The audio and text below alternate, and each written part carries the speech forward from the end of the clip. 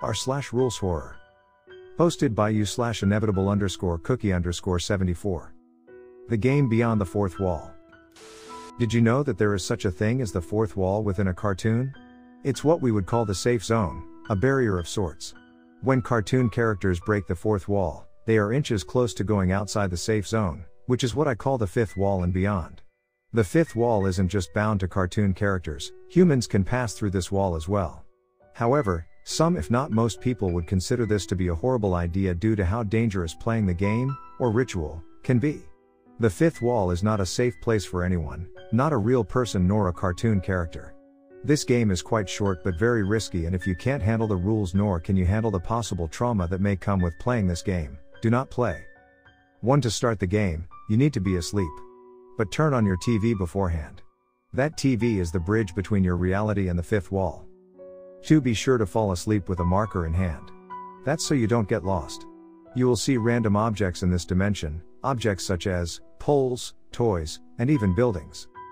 3. Once you fall asleep, you will wake up in a pitch black world, seeing nothing more than a stop sign. The sign will read, "The Fifth Wall." This sign is your entryway and your exit, so do not lose this sign.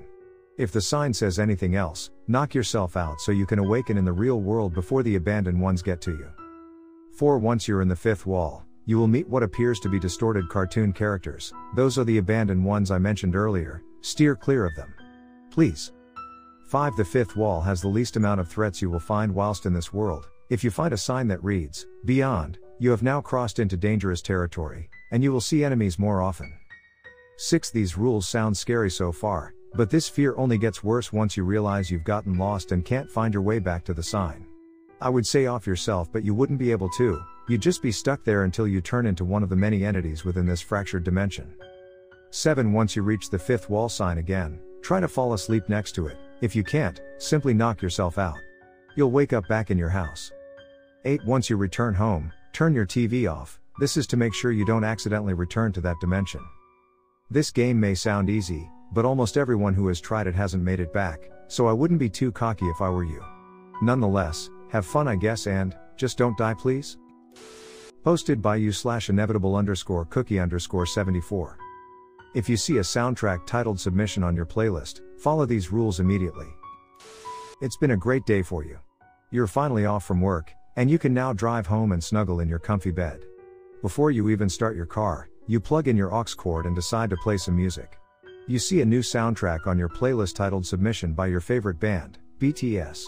You decide to play it, being excited about finding a brand new soundtrack.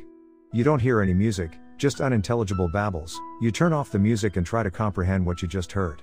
Little do you know, you have just thrown yourself into a night of terror and now have to survive until dawn. You're now panicking, understandable, but fear not. For I have a list of rules to help you survive and make it through the night in one piece. Yes, you read that right, it's that serious. 1. Turn off the soundtrack.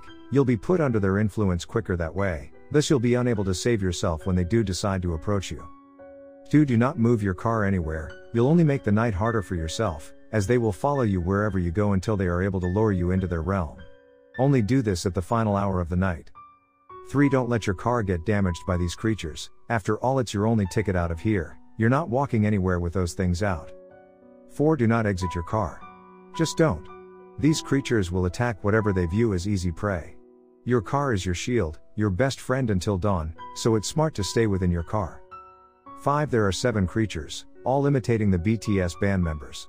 You'll recognize them once you see them. They'll look somewhat like the BTS members, just a little off.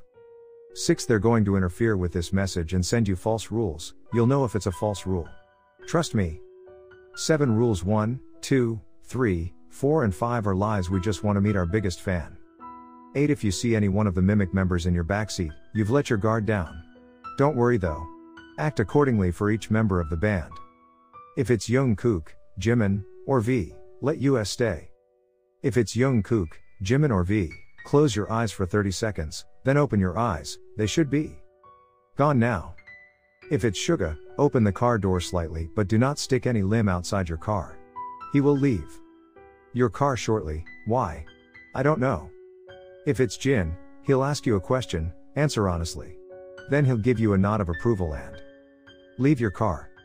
If it's Rap Monster or J-Hope, grab whatever light source you can find, a phone, a flashlight, it just needs to be a light source, shine it in the back seat, you'll hear inhuman howls of pain and the mimics should be gone. 8. If at any moment, all 7 mimics surround your car and start banging on the glass, start your car. The car lights will turn on and scare them away, then turn your car off once again. Be quick about it though, as you only have a small window of time to do so. This also applies if when they start shaking your car. 9. Stop resisting. 10. You see any hands appear from the floor of your car, put your legs in your seat until they disappear. 11. During the final hour of the night, all the mimics will come at you and attack your car. At this moment, start your car and stomp on the gas. You'll be able to escape to your home. 12. Once you reach your house, you're not just yet. Run inside and lock all the doors and windows, then bunker down in any room without a window. If even one of the mimics gets inside your home, it's game over. 13. If you somehow break any of the rules listed, here's what you should do: just sit and accept your fate. You're going to be attacked. It'll happen real fast, so you won't have any time to end yourself. Don't try it, it'll only make your circumstances worse. Worst case scenario, you die, obviously. Best case scenario, they turn you into one of them and attack another innocent soul. I hope this message helps. Good luck. Posted by you/inevitable_cookie_74. Camilo in the Backrooms. These characters can range from movies, TV shows, and books. I don't care as long as they're a character. I want everyone to join in. One rule for this series: no character can have an easy escape. This is the Backrooms, so op characters are going to have to be restrained. Make them experience true suffering. Now enough with that and on to the story. For my Backrooms story, I will be using Camilo from Encanto. Camilo in the Backrooms. The young boy known as Camilo woke up on a damp carpeted floor. The buzzing of fluorescent lights already piercing his ears. He stands up with no idea where he is or how he ended up there. The last thing he remembers is falling onto the floor in his room. He walks around to explore the environment. He finds nothing more than mono yellow walls everywhere. No people, no animals, no nature, just walls and dull lighting. Camilo calls out to the area around him, no response. Confused, Camilo walks around some more. Some rooms looked identical to others, some walls looked as if they were on the brink of collapse.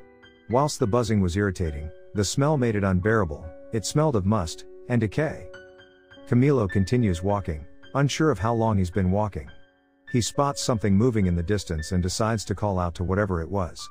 Camilo saw the thing turn and stared at him, causing him to breathe a sigh of relief, thinking he found another person. The person was on all fours, like a dog, as if they were possibly looking for something. The creature stared for a long while before walking towards Camilo. The boy couldn't help but feel that something was off, as if something was wrong with the person approaching him. If he was walking towards Camilo, why was he still on all fours?